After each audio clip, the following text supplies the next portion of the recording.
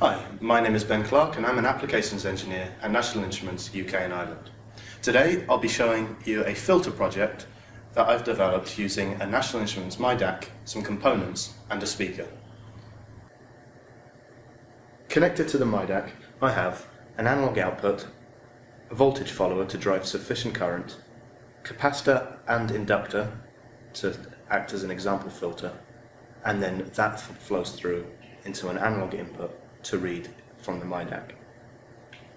The speaker is connected to the audio output port. Using LabVIEW, I have developed a program which acts as a tutorial, filter calculator, and data acquisition system, all within several tabs within the same window.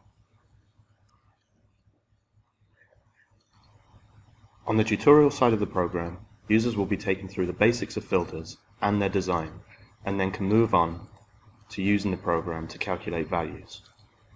As you can see from the video, the diagram is automatically calculating what should be placed in the circuit and the values in the component list. Notice how they change as I change the value of the frequency and the input resistance. As a demonstration of how the program works, it will play a series of tones.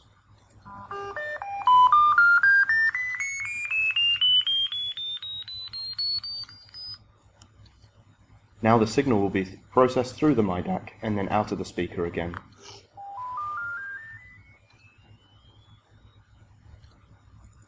Notice how the filter has successfully removed the higher frequency content. Finally, the myDAQ is able to show the input and output of the filter in a continuous flow. On the top of the screen, the raw input to the filter can be seen. On the bottom, the output of the filter. Notice how it seems far less noisy than the original signal. On the top right, we have a power spectrum, which shows the amplitude of both the input in blue and the output in red. This makes it easier to see which frequencies have been filtered out. At around 3000 point in this example, there seems to be no frequency above this.